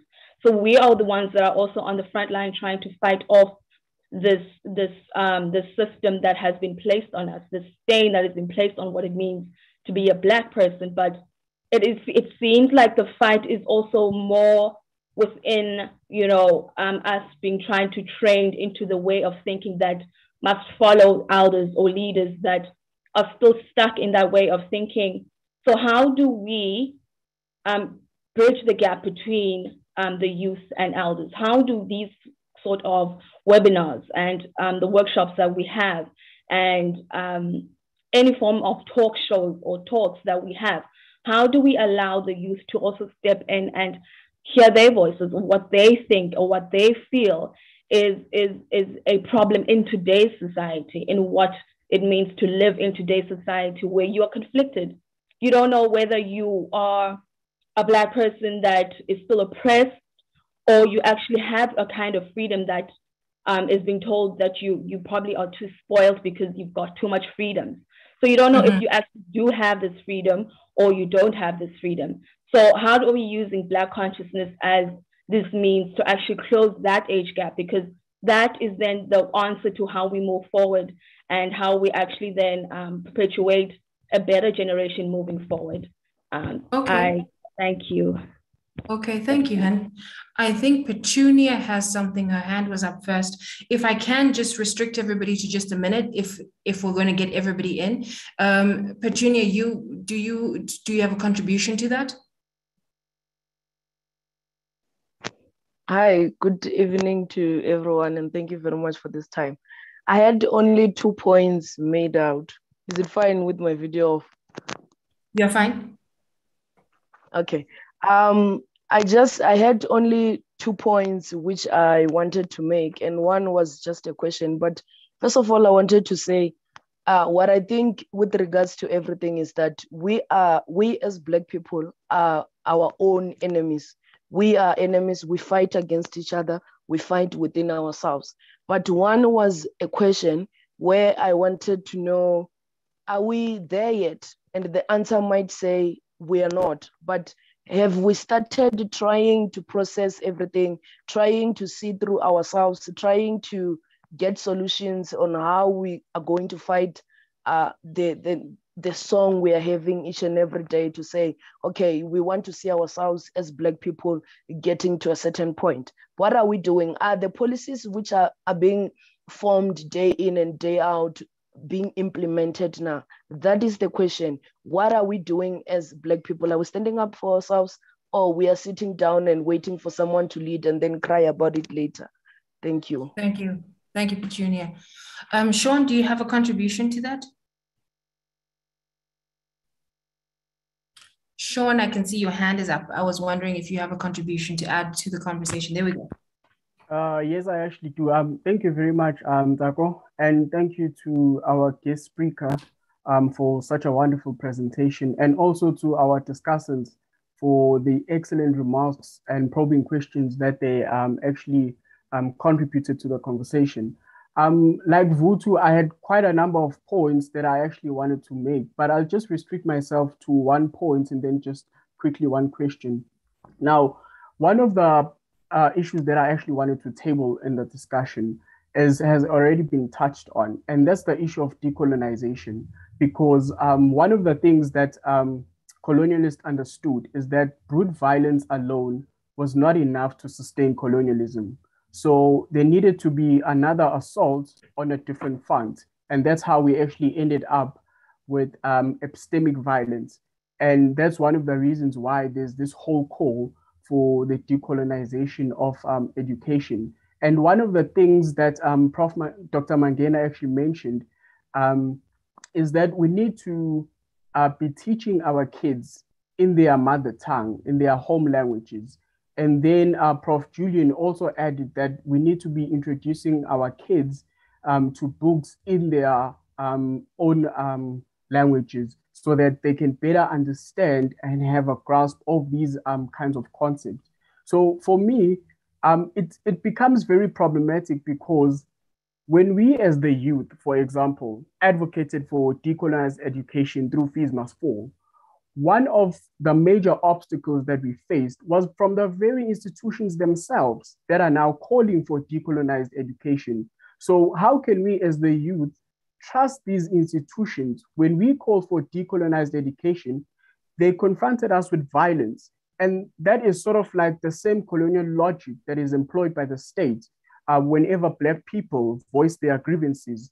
Marikana, for example, the state used violence as a means of communication, just like the apartheid government did.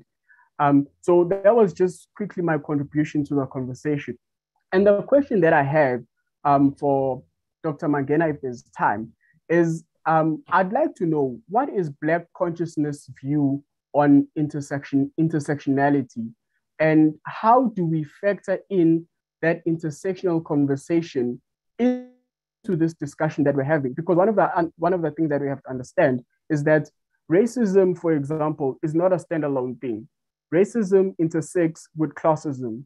Racism intersects with gender. And you have all these kinds of different intersections. So then how do we put that into the discussion, and what is Black consciousness view on intersectionality? Thank you very much, Tako.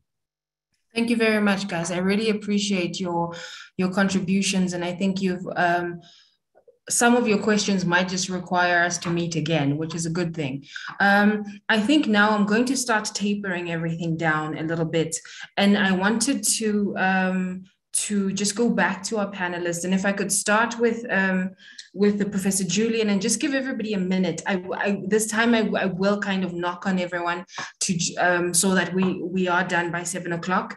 We've got just about 10 minutes to just wrap everything down. But if I could give Professor Julian, having heard everybody's contributions, and perhaps you might have your closing remarks or feedback to what you've heard. Yeah, good day, Miss Macabella. As I responded in one of the chat messages or questions, we are the solution. I'm the solution.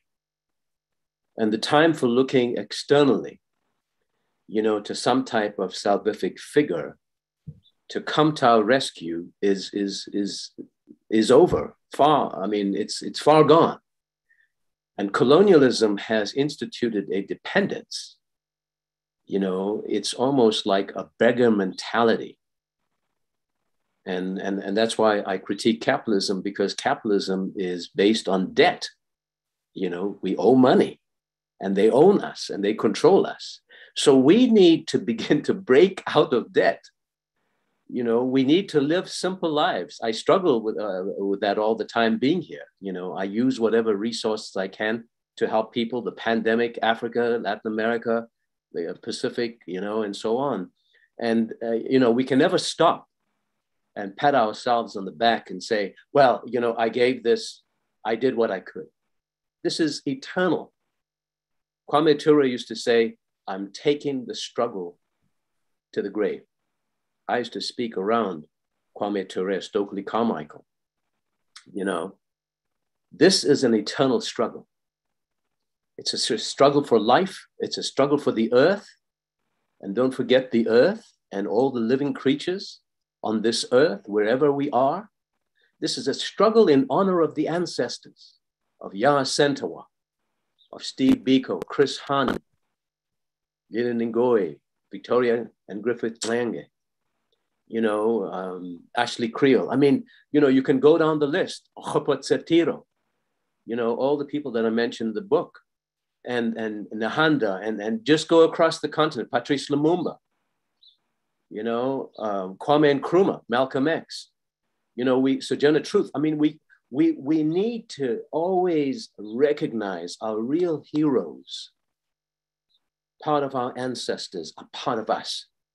I am here because people died so I could be a so-called professor. You are in the university because somebody else could not make it. Okay, you are occupying a very privileged position. Speaking in English on Zoom is a privilege. We need to recognize these and be humble about that. See, even while we are critical. And so we have to balance. You have to be rooted, as Comrade Mangano says in his book, rooted in your language, in your culture, in your ancestors, proud of that, bathe in that, but also engage, broaden your perspective. Don't be limited. The cry in the townships, I don't have anything. 350 Rand is what the government is providing for me per month. And I struggle to get that. What a disgrace in South Africa. What a disgrace why people make millions. You see, shamelessness. But we don't need to be a part of that culture. We need to separate. We need to separate. And that's what socialism and indigenous African socialism of the means of production and of land. There you have it. Thank you, sir. Thank you very much. Abula, if you would be able to come back with your reflections, please.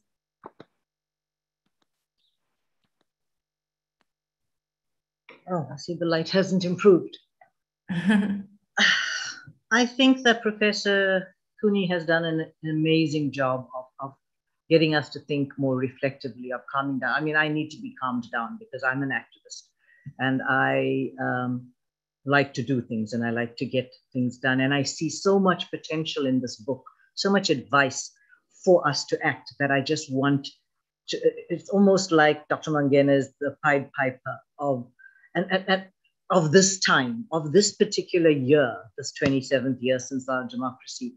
And South Africans are feeling hopeless. They're feeling angry. They're feeling bereft. They're feeling frustrated. Every single day, the news is bad. I mean, the 3 girls shot in Khayelitsha, the 4-year-old killed on the Cape Flat, well, in Ottery this morning. It is too much what we're going through, but nevertheless, there are those of us, there is always hope. There is always hope. And I'm a firm believer in that, and I'm going to spend the rest of my life trying to do something to get us back on the right track, because I believe we can fix ourselves.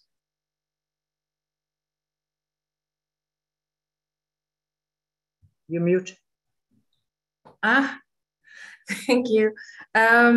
Lawrence, may I please have your closing remarks on the conversation and the discussion? And yeah.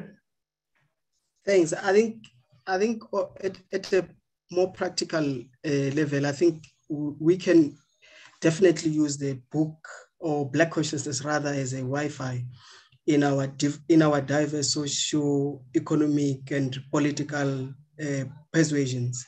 And I think one of the commitments I make today is that we have a school that we are working with in Limpopo, in the Collins Chabani local municipality, where we are piloting a model for renewable energy technologies and food gardens and so on. And I think we will take this book and form part of the conversations that we'll be having with the agricultural, farmers clubs that we are, establishing in that part of the country. So I think at a more practical level, because these conversations must happen in our own families, in our own communities, so to be able to really become, the wave in the Wi-Fi that Dr. Mangena refers to. And I think if we're able, we could each buy a book and at least donate to one of the schools, so that we really start the conversation, spark the debates and, the discourse around the book, because it's quite relevant, it's contemporary and so on. Thank you very much, Ntsako, for the opportunity. And thanks to the leadership of the UKZN as well as Umtapo Center. Thanks. Thanks, Lawrence. That was great. Dr. Mangena, I think when you do make your remarks, if you can maybe lead people to where they can get the book, because I think you've whet a few appetites for it. And if I may give you the floor once again. Yes, thank you, Ntsako. The book is available at Exclusive Books, Bargain Books, and I don't know which other book, bookshop I could name, but it should be available in all good shops, bookshops around the country. But so many points have been raised, the good points, wonderful points. There are 2 minutes left, but all I can say is that there is no time to refer to all those good points that were made. And as Ntsako had said, perhaps some of those points that were raised require further discussion by all of us. In our youth, when we were in SASO and the BPC and other Black consciousness organizations, we hit the streets. We didn't just theorize. We were in the streets talking to ourselves, talking to our people. And Ntsako referred to Zanimpilo Clinic in the Eastern Cape. We went out and established a clinic. We were in Winterveld, teaching our people in the churches how to read and write. and how to give them agency. And in the process of doing that, saying to our people, you have got agency, you can change your circumstances. You are not useless, you are not hopeless. You can change your circumstances. And we had other people in the Eastern Cape having their own projects to help themselves out of misery, being able to establish vegetable gardens and other such cottage industries that helped them. And there is no reason why now we cannot once more go to our people, hit the streets, and talk amongst ourselves so that we might get ourselves out of the rut in which we find ourselves presently. But thank you to everyone who have participated and come with so many beautiful ideas. Thank you so much, Ndate. I think for me, I would just like to steal 2 minutes of your time. Auntie Arun, I wanted to just give you a minute if you wanted to talk about some of the work that you guys are doing at Umtapo and just part of this, and also for being part of this conversation. Your hand was not up, but I volunteered you just for a second. Thank you, Zako. You know, I've watched the chats and I've seen the Q&A. We can talk in flowery language. We can talk in very revolutionary language. But from the work that needs to be done right here and now is to take this book to wherever we can go to and have dialogues with people. You know, we used to call them listening posts. Wherever you find yourself with people, you talk this. You don't need to have a webinar. You don't need lots of money. So speaking truth to power is about going from theory to practice, action, reflection, critical reflection. And that's what Comrade Mangena is telling us. It's a clarion call, people. We can fix ourselves. When I know who I am, when I keep asking, who am I? Not in a chronology, but what values underpin who I am? And so if you ask me what Umtapo does, that's what Umtapo does. How do you free your mind and to free your land? What values would underpin that? So let's not make it a mammoth task, but to come together as collectives with no flowery language, but in how Comrade Mangena has written this book. Let's go out there and go and do it. Do we have the guts and the courage to go there and call this beautiful, beautiful land Azania as a group of people who can participate together? So that's what I want to say. Thank you so much, Auntie Arun. So I'm going to take the position of being old enough to be old and young enough to be young. And to the young who are amongst us, who are so inspiring that you guys are part of this conversation, to simply say to you, those you see as old people in this particular conversation never asked for permission when they were young people. They never got surprised when they were met with bullets. Okay, of course you were surprised, but that's what happens when you want to make change. You get met with sometimes resistance, and you must be willing to take resistance. And so I want to say, one, take heart, but two, rather than seeing these as old people, see them as people who once were young and really, really brave. And I would say, please take on the same courage, because if we're going to change anything, you're never going to ask for permission, and you're always going to have to just take it or work towards doing it. Thank you so much, everyone. I've been following the chats on the side. The conversation has been lively, and it tells me that there is much yet to be discussed amongst us and with each other. And so I would encourage the conversation to continue, and also just to continue in in the name of and in honor of Steve Biko, and understanding that when we talk about Black consciousness, this is a 1970s idea, but it is now morphed into what we need it to be. So the pressures we want to put on it to say, how does it address women? How does it address gender issues? How does it affect sexual orientation? It will affect it as we make it affect it, in accepting that Biko was a young man who created a movement.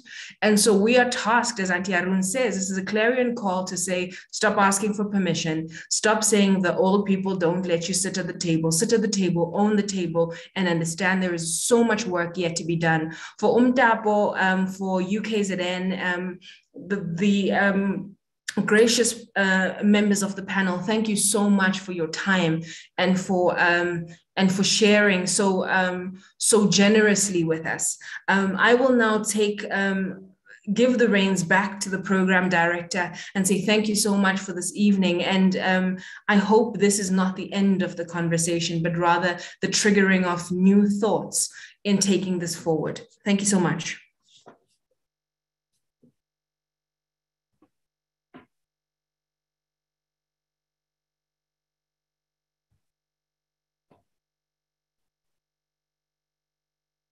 Have we lost?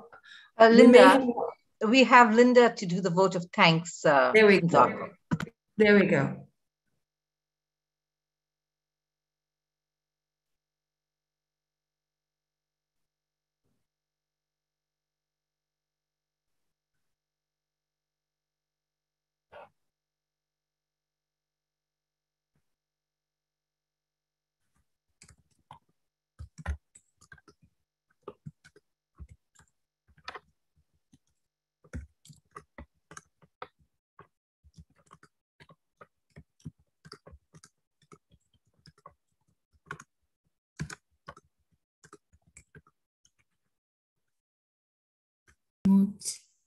Hello, can you hear me? Hello, can you hear me? Yes, we can hear you, Linda. Yeah.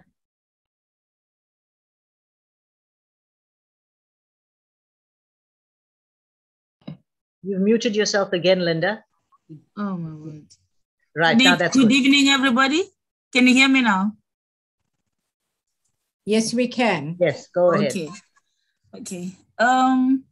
My job is the easiest one, I think, where I have to thank everyone that made sure this webinar is happening.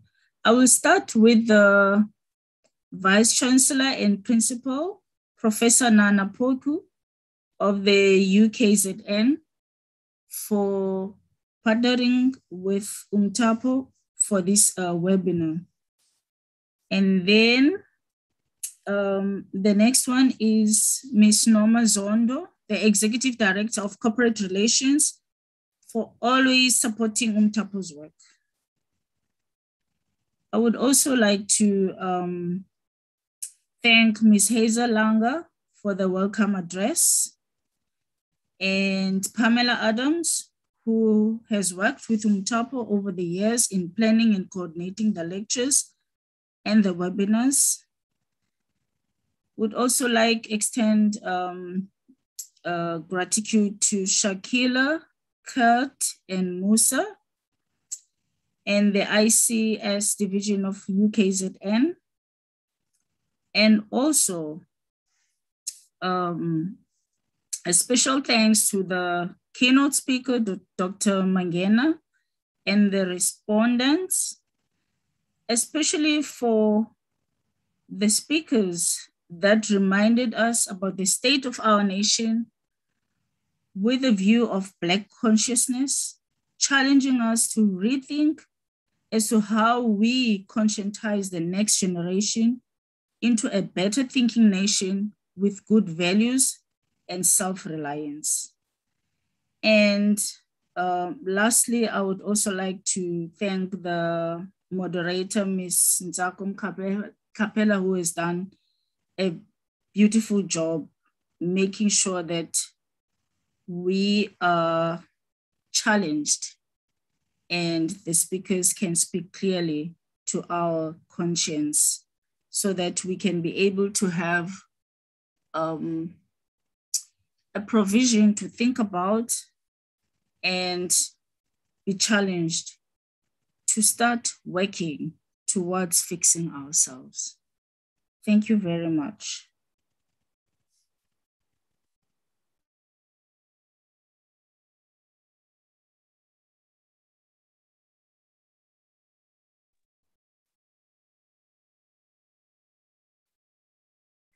I'm done.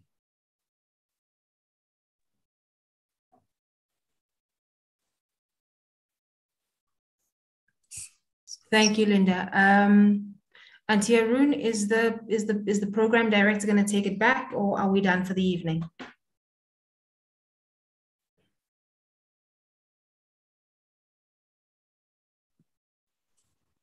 And Zako, we are done for the evening. I think we're playing out with the song that we started off with. Thanks, everybody. Bye-bye. Take care. Thanks, Nzako. Thank you. Thank you, everybody. Good Bye-bye. night. Thank you. Night. Thanks, Arun. Bye, everyone. Bye. Bye. Bye. Bye, everybody. Bye. Thank Bye. you. Thank you. Bye. Doesn't seem like anybody wants to go. So maybe we should start planning what's going to happen next. No, I think, if you're done, can I close? I'm sure Musa, I'm not sure if Musa's wouldn't be able to upload the music now.